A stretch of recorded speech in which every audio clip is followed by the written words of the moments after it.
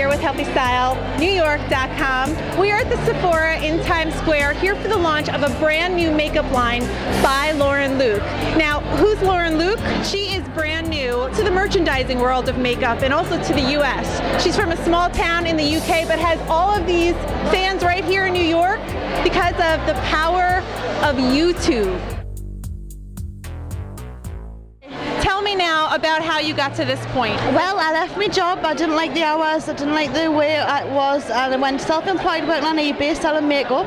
I started selling unbranded makeup on eBay, and everyone was asking how did I do a certain look, because I would take a photo of my eye with all the application on, and people were saying, how have you done that, and will it look good with blue eyes, green eyes? And so I decided to do the YouTube videos and link them back and just let people see what I did to create it.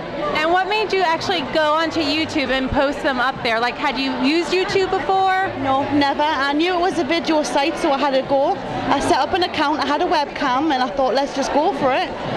Didn't imagine who was watching or how many would be watching. It was just to show people what I did. 250,000 followers you had on YouTube, over 70 countries, so apparently people really liked you. And why do you think that is?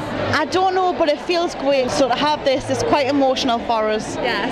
I hear that you actually have a couple very exciting things in store. I mean, this is amazing, but you have more exciting things in store. What else is coming down the line? I've just finished working on a makeup book with loads of celebrity looks, everyday looks, and a tiny bit of a bio.